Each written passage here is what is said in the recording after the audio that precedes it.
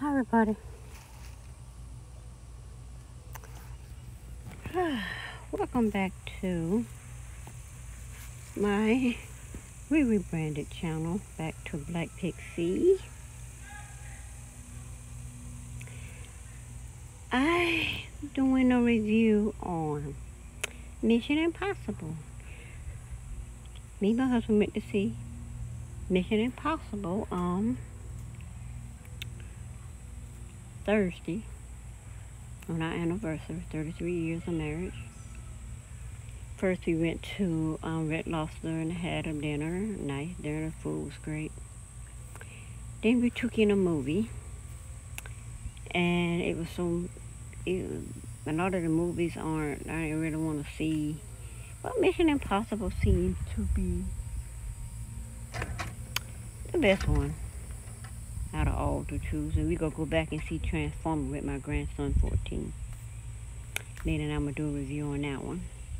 But what did I get out of the Mission Impossible? Well, for one, Mission Impossible, that's all we see when we were younger. Mission Impossible, we saw Mission Impossible so much that the music was branded in our brains, literally. And it got to the place where it was just a part of the house, so to speak, because Mission Impossible, that's all Mom and Daddy watched. So I didn't really want to see Mission Impossible because I was just tired of Mission Impossible from a child, especially from the music point of view. But I really don't remember too much about what happened on it at this time, 62 years. So my husband, he didn't really want to see it either because we were tired out from seeing it younger. But when we started watching, he said, "Oh, it didn't put me to sleep." I kept it's something about the movies.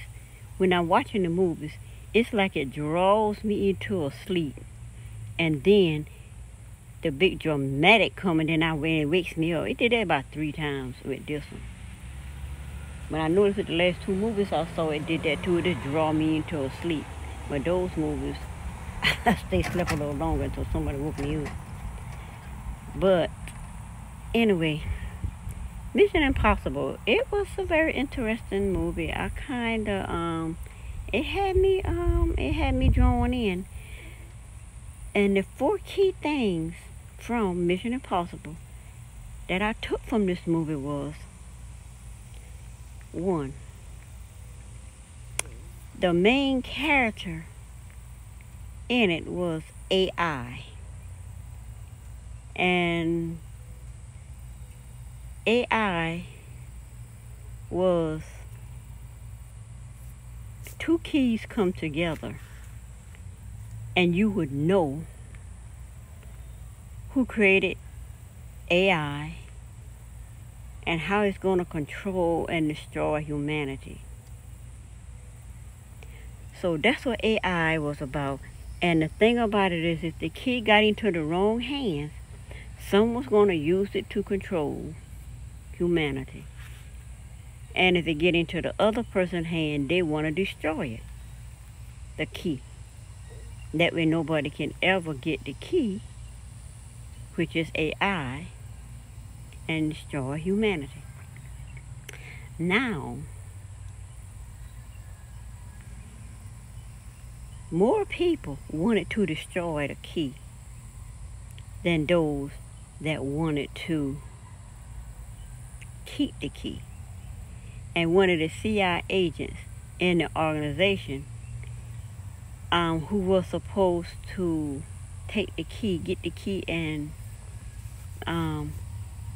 destroy the key, he realized he was the only person in the organization that wanted to destroy the key, and everybody around him goal was to get the key and control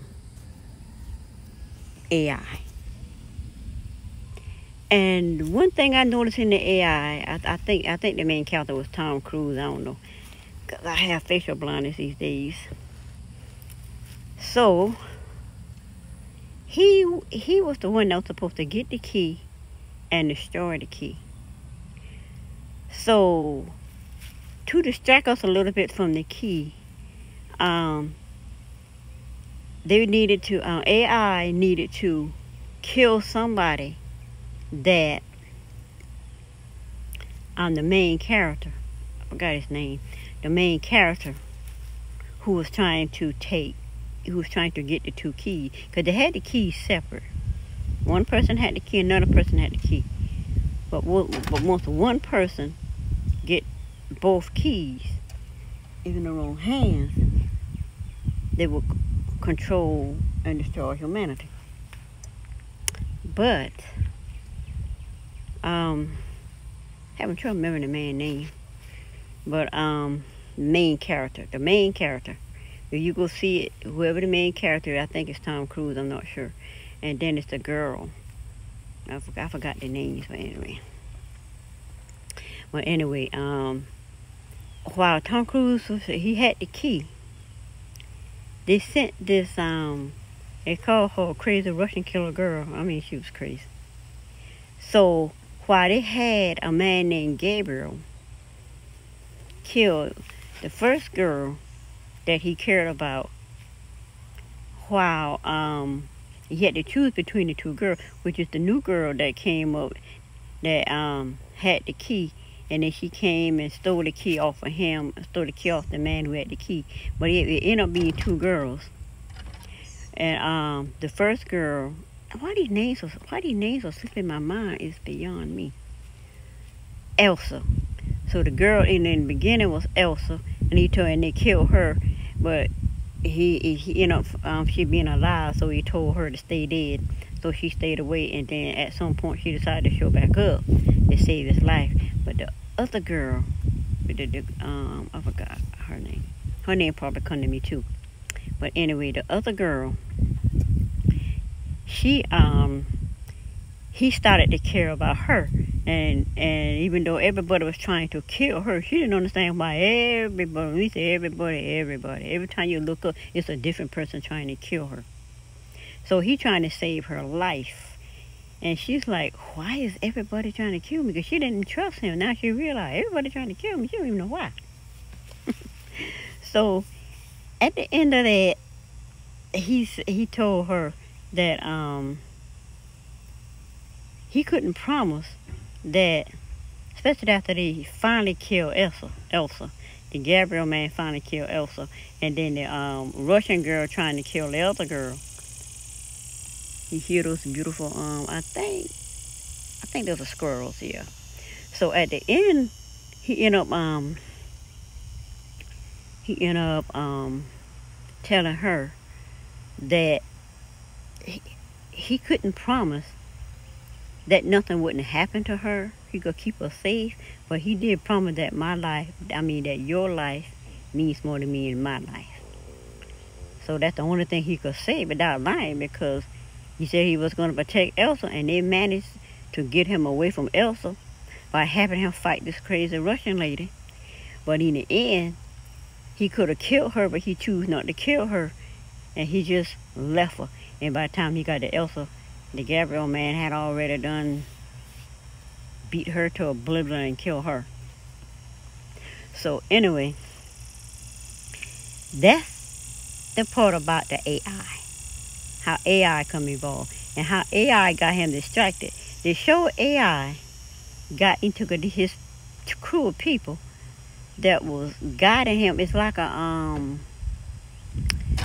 do I shut that door? It's like a game the kids playing, and they run around, and they're telling them go right, go left, all of that.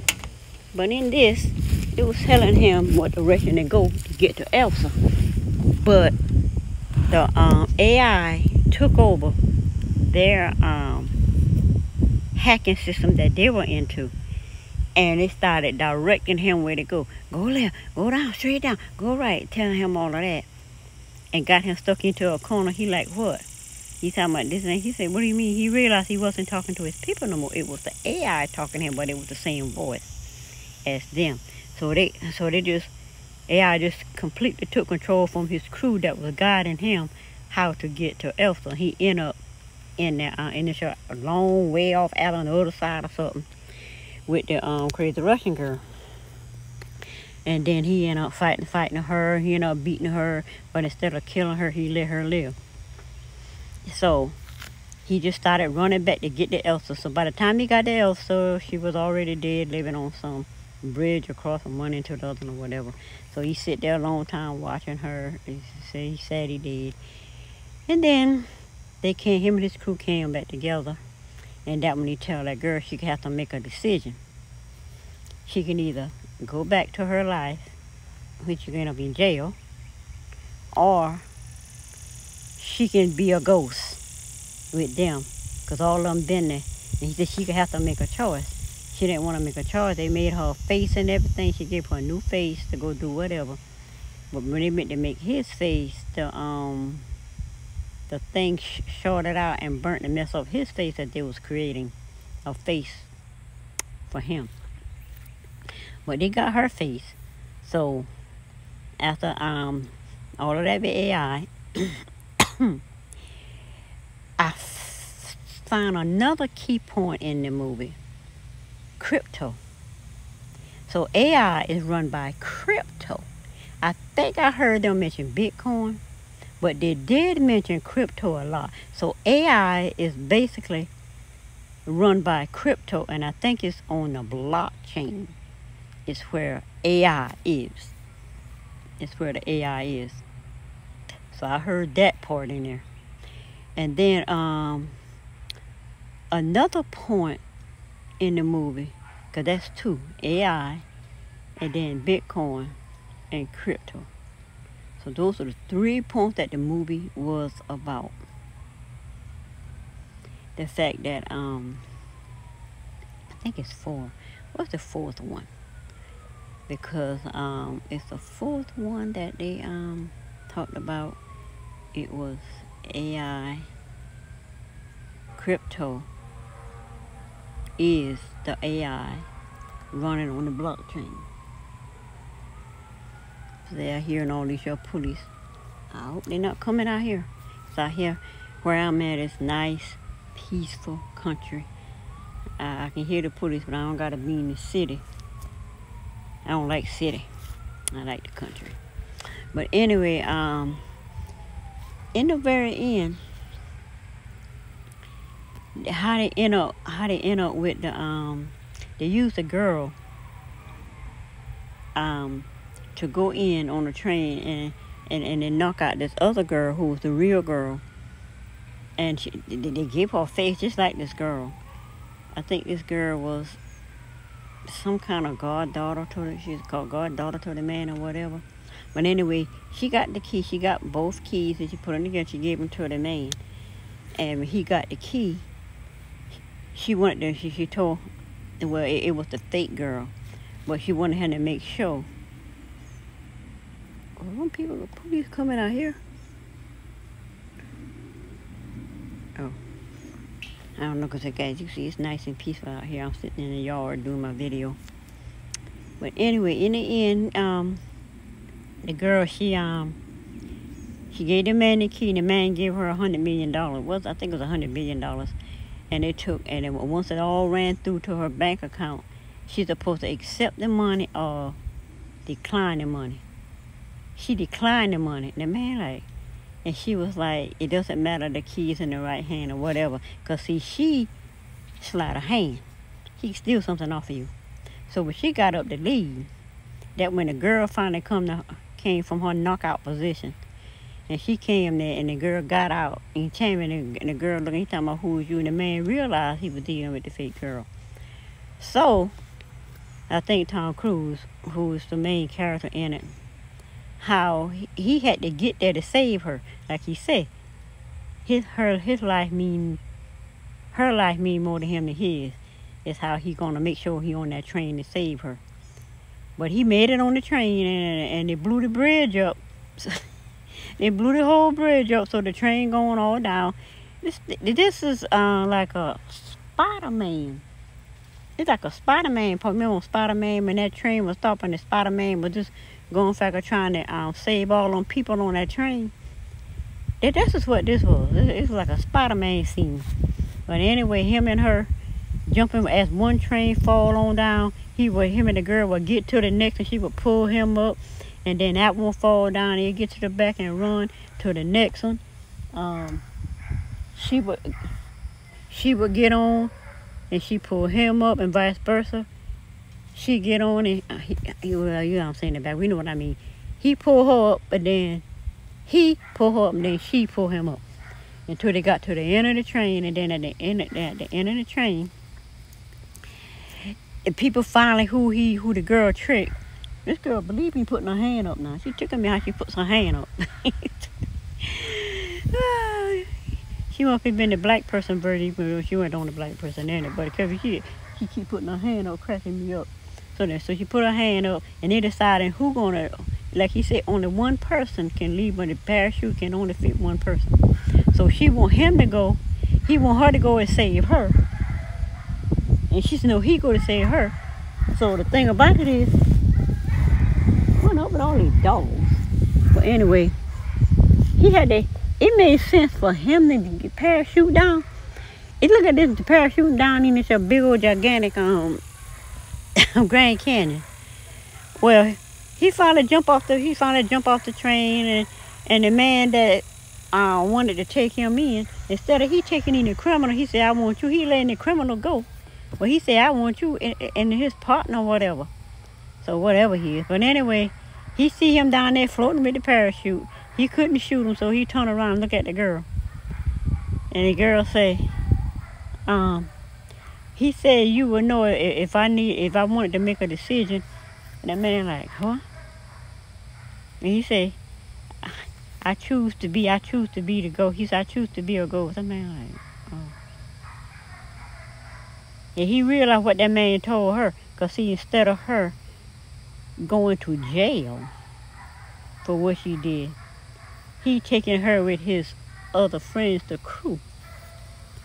Which they all choose to be a ghost and do all that Mission Impossible work, then go to jail. But after he jumped off the train all the way down in this hanging space in this Grand Canyon, yeah, I finally remember the fourth one. The fourth one was Tesla software. Because the dude, because you know you always have a dude there ready to pick you up to make sure you get the ride. But when he floated on all the way down in the Grand Canyon or whatever, the dude was right there to catch him and put him in the car and they go riding off. But before that, when he told him he was on a motorcycle, he missed the train. So the only way to get on the train, he's gonna have to go somewhere. I mean on the side of a mountain, edge of a mountain on a motorcycle ride. And he said, you're gonna have to catch that man. He said, I see the tree. He said, how in the world I'm gonna jump on the train? Jump on this train from this height. You still look like thousands of feet. Number of space. I couldn't even see a train. There was so much vast space. So the man say, yeah, I keep forgetting the point. Don't forget the point. The point is, yeah, I already said the Tesla software. The man said, "What? Yeah, that's right." So while he telling him to he has to jump, he like, how am I gonna jump? How am I gonna jump on this train? He did jump on it though. The man says, I'm under a lot of pressure. I don't know you. He's sitting on the edge of the mountain, looking down like, what? You under a lot of pressure? That was the funniest thing I ever seen. He talk about he under a lot of pressure, trying to figure out how did your man just shut that down. Oh. What? No.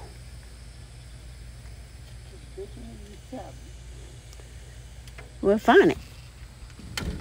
Because I don't take it out the bag because I don't watch TV. But anyway, let me finish up this video. That tablet in this house somewhere. But anyway, but yeah. The thing what get me about the Tesla software was while he trying to figure out how he gonna catch up with this train and jump on the train, he gonna hit the button and say self-drive. I said, self-drive? I said, he got the Bitcoin, blockchain, crypto, AI, and now Tesla software all in one movie. I thought that was interesting, because that's what had my focus. It was because I was seeing how all the AI and crypto and blockchain and Elon Musk them all fit together in this movie. It was very interesting. If you are a technology person like me, you'll find this movie very, very, what do you call it, watchworthy. But yeah, that's it. The main points that I saw in there. It was all about AI, taking control and destroying humanity. And you had two separate people with the keys, and with the two keys come together, and if they get in the hands of the one who want to control the world with it, versus the person who wants to destroy the key, so AI can't control the world and destroy humanity. And then the fact that AI is crypto on the blockchain, which I look at this technology stuff all the time, and I look at so much of AI, so I understand what AI is, but it never crossed my mind that AI was crypto on the blockchain, and that's where the world is going. Because I've already seen this technology all the way past 6. They call the fastest thing we got now is 5. What is 5D, whatever it's called. And everybody's phone going up from 3, 4, 5. Now we on 5, then they're going to 6. I already see how the phones and everything going to be operated on 6G. That's what it's 6G. So if you ain't if you're not paying attention and to what, and opening your eyes and being aware to what is going, the fact that this world has changed, you will be in utter shock to wake up and realize the world has changed. I see the change years ago. So as the change come, I'm already there. Like the change of the 6G, even though 6G haven't gotten here yet, I'm there. I'm there. Because I don't choose to be lost and left behind in this world. As I'm on my spiritual journey and learning the technology along the way. Because spirituality and technology, they are running, what's the word, parallel? They're running side by side. You can be all technology or you can be all spiritual. But for some unknown reason, the path for me is both. Because I'm spiritually moving forward. And on these devices like my iPhone and my iPad and my Apple Watch and my Apple Pencil. I don't know what it is about me and Apple. Because I got the very first Apple phone to come out. The very first time Apple phone came out, I got the Apple phone. Because I was waiting 5 years for it. Because me and Farmers Telephone, I was telling them how I wanted my laptop to work. And I wasn't going to buy these things. That's just a waste of money to be buying internet. And I said, no, when you get it where the phone and the laptop working together, let me know. And that's when Apple phone came out in 2007. And I got the Apple phone when the very first came out. Then I got the iPad in 2010, the very first one to come out. And in 2015, I got the Apple Watch, the very first one to come out. I got it on my arm now, the Apple Watch. But I got a newer watch. Think last year before last, because I wanted a newer watch. But I love them both. But I keep this one as a souvenir because it's the very first Apple Watch. I got the very first iPad, very first phone. I don't know where it is. I'll probably sell it on eBay somewhere. And the very first iPad. I don't have the very first Apple Pencil because I just got the Apple Pencil a few months ago. But I got the Apple Pencil to fit the iPad Generation 9. So the pencil needed to work with the 9 because the pencil don't work. The second one, I think I got the second gen, I don't know. But they don't work with all iPads and they don't work with iPhones at all. But anyway, to sum up with everything within pie, me and my husband went on our 33rd wedding anniversary. We went to Red Lobster. We had a nice dinner. And a nice Red Lobster dinner. I got the salmon New Orleans with this new drink. They got the little $5 happy hour drink they be doing. It was awesome. And I might anyway. It was nice. I got the strawberry and what it was awesome. Nice little new drink they had. And my husband got the endless shrimp. He got that. Then we went and saw Mission Impossible. And it was started at 7:30. It ended, I guess, around 10 or whatever. It was great. It satisfied my eye for technology. Because I'm just seeing it everywhere. It just catches my attention. Well, anyway, that's it for this video. If you like the video, thumbs it up. Subscribe to my channel as I'm slowly figuring out how I want this channel to flow. Because YouTube is whatever YouTube is. They're doing it to everybody. So it ain't about me. But, and I'll see you next time. Bye.